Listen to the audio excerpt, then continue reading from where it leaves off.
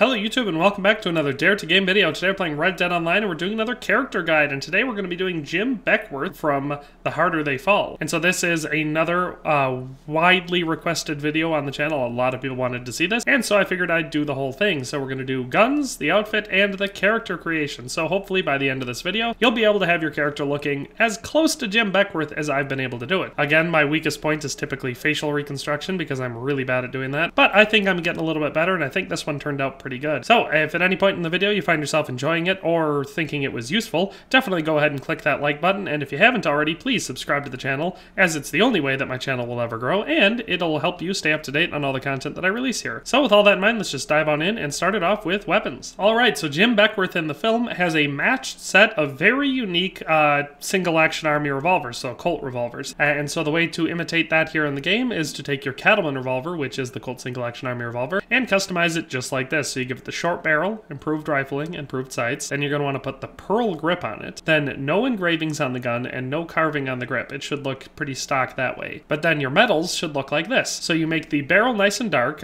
Blued steel is the darkest option for a barrel, and it appears to match his barrel in the film the best. Then of course the cylinder needs to be gold, because very noticeably in the film, the cylinder of his gun is gold plated, which really stands out and looks pretty fancy. Then you're going to want to make the frame and the hammer browned steel, because that's what they are in the film, and the sight should be blackened steel and the trigger should be blackened steel. This is, at least in my opinion, almost an exact replica of his guns from the film. So like I said, it's a matched set of these. As far as I can tell, there are no differences in the two guns. They both look like this. So if you want to do Jim Beckwourth's guns, then just two of these and you've got it. And of course at 14 gold bars, it's not what I'd call super cheap to customize it, but it's also not crazy expensive. So that is the guns for Jim Beckwourth. Let's move on to the outfit. Alright, and so here we have the outfit for Jim Beckwourth, and I think it looks pretty dang good. I think it turned out looking a lot like his does in the movie. The only main difference being between the photo that I based this outfit off of, there's two things. One, he has his coat over his holsters, which unfortunately we can't do in here, and the other is his vest or jacket or whatever he's wearing underneath the large coat, which I think is a vest, is unbuttoned, which again we also can't do. So I think this is the closest we can come to making his outfit, and I think it turned out pretty good. So let's just go through the items that make up this outfit. Alright, so for the hat, the one that I'm using is the Robarrow hat, and in my opinion it's the best one. It looks almost exactly like his. He wears a pretty clean, pretty uniform looking black felt hat. The brim does not appear to bend down very much in any direction, and it's all very uniform. The crown isn't crimped, it's flat topped. So the Robarrow hat is, in my opinion, the best option for his hat. If you don't have the Robarrow hat, because it was a limited time item with the Quick Draw Pass in the summer of 2021, then the next best alternative is this one. The clean black variant of the Drifter hat looks somewhat like it. The brim bends up just a little bit too much, but other than that, I think this is the next best option. Like I said, the Robarrow hat beats this one by a lot, so if you have that, definitely go with it. Otherwise, the black Drifter hat I think is the next best alternative, but if you don't like the way the Drifter hat looks, there is one other option. The clean black variant of the Stalker hat works. It's not quite as good as the Drifter hat in my opinion, because the crown of it is crimped and the side bends up even a little bit more, and it's all a little bit more curved, and Jim Beckwourth's is very clean and straight. So you can go with this one if you don't like the Drifter hat or if you don't have the Robarrow hat, but in my opinion it's the worst of the three. So that's the hat. Then for neckwear, he wears a red bandana that he keeps around his neck obviously, and I think the best option is the 18th variant of the patterned bandana. It's the slightly more wore out red one. I think this looks pretty much exactly like the one he wears in the film. Perhaps this one's a little bit too light. His might be just a shade darker, but I think this one works and matches the outfit rather well. So that's the bandana. Then for the coat that he's wearing, there's a couple options that work passably well, but in my opinion the best one is this darker gray variant of the classic frock coat. In the film he's wearing what appears to be a gray woolen overcoat. We don't have anything that looks exactly like that, but we have a couple things that come approximately close, and I think this darker gray variant of the frock coat is the way to go. If you don't like this one or you don't have it, there are a few other options that work almost as well. This gray variant of the shotgun coat works. I think it's not quite as good because the lapels are folded up in his arm, and this one's also a little bit longer, so there's a couple reasons why I don't like the shotgun coat quite as much, but it would work if you don't have the classic frock coat. And of course the gray duster also works. This one is unfortunately a little bit too dirty and wore down,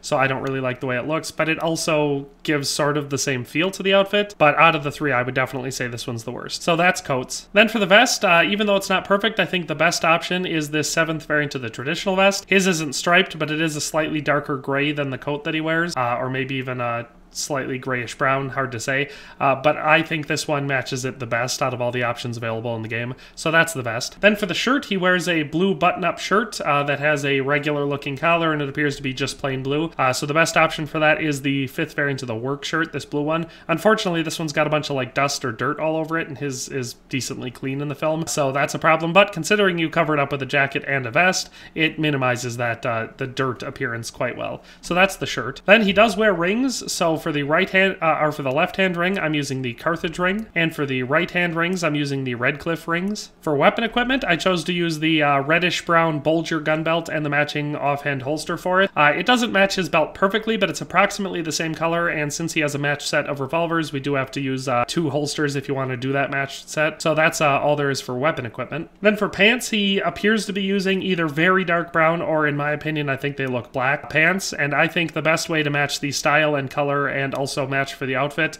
is the clean black clerk pants.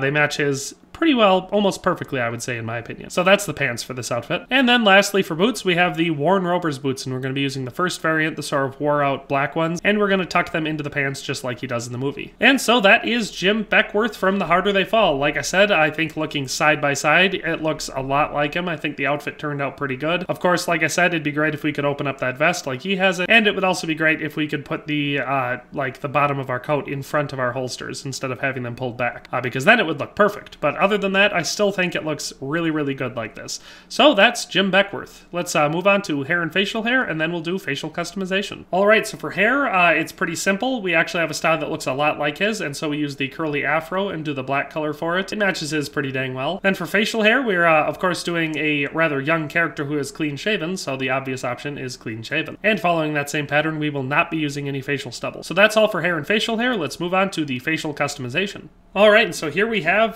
the facial and other customization options for him. So as you can see, I went with the 17th heritage option. Then I did the first skin tone for that heritage. I went with 18. It would have been nice if we could go lower, but of course 18 is the lowest age we can have, and it works decently because obviously the main thing there is we just want to make him look nice and young like he does in the movie. Then for the body build, we went skinny because he's a real small, skinny guy. Then for eye color, we did the 13th variant. It's sort of this, I think you call that color hazel, but of course I'm not very sure. I think it looks the most like the actor's actual eye color. And then for eyebrows, we did bushy because they're pretty prominent eyebrows. So that is all the surface stuff. Let's go through all the custom sliders. I'll give you a little bit of time on each one, so if you're trying to follow along, you can do that pretty easily. If I'm going too fast, feel free to pause the video, or of course go into your video playback settings and slow down the playback speed as far as necessary. So let's just get to it.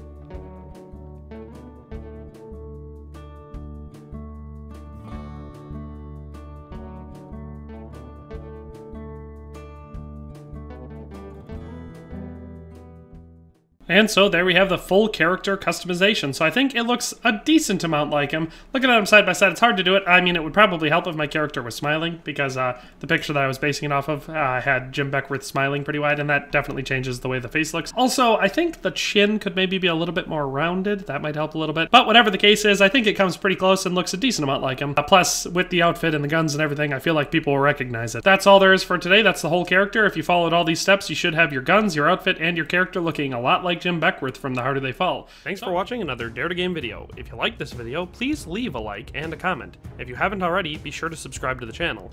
If you like my content and would like to support this channel, consider becoming a member today for as little as $1.99 a month. It makes a huge difference. But in any case, thanks for watching and have a nice day. I'll see you next time.